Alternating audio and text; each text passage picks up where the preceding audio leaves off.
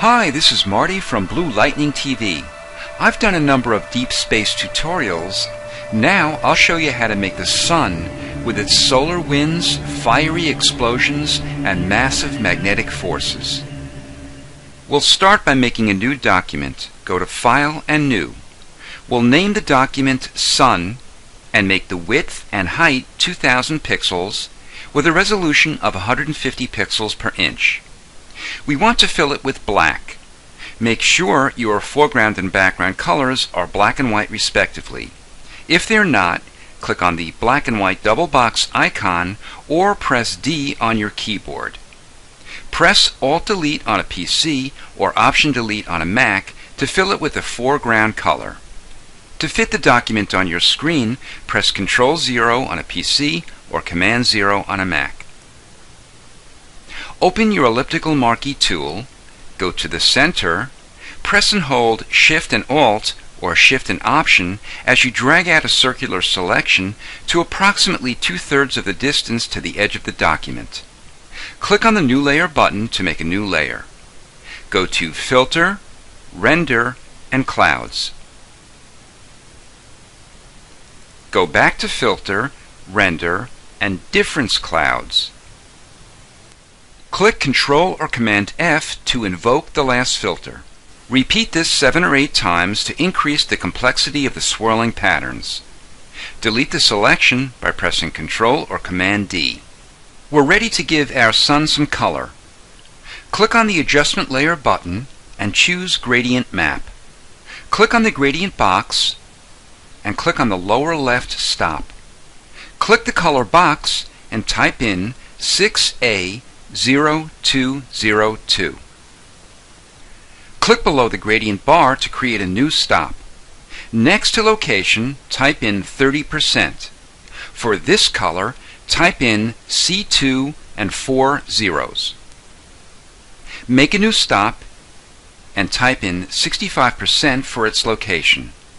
The color is FDC A3C. Click on the white lower stop and type in 80% for its location. Next, we'll spherize it. Make the sun layer active and go to Filter, Distort, and Spherize. Make the amount 100% and repeat it again. Let's reduce its overall size with the Transform tool. Press Ctrl or Command T.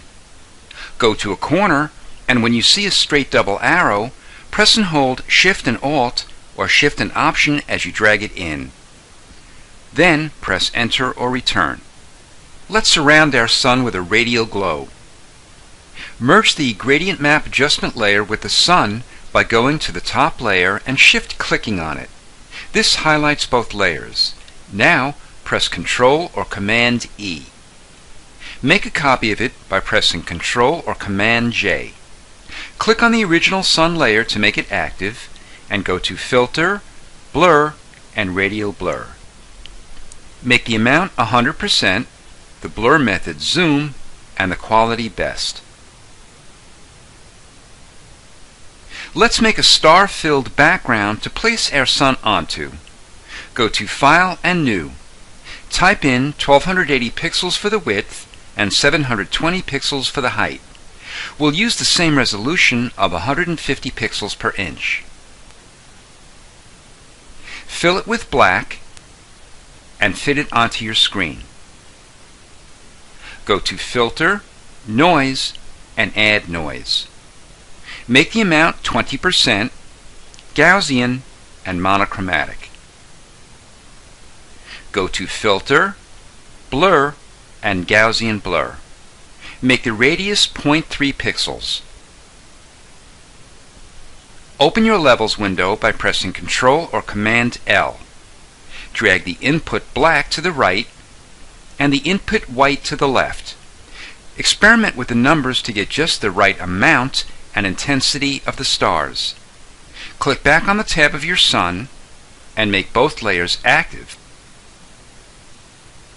Press V to open your Move tool and drag the sun up onto the tab of your star's background. Without releasing your mouse or pen, drag it down onto the stars and then release.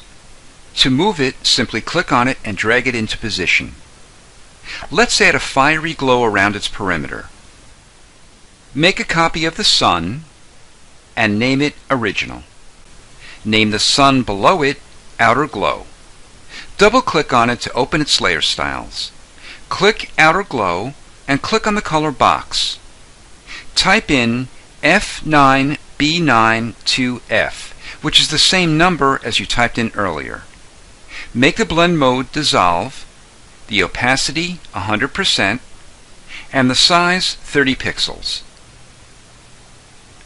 Click on the arrow at the top right corner and choose Convert to Smart Object.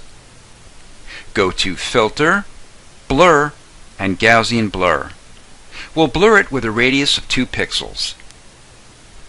Click on the FX button and choose Outer Glow.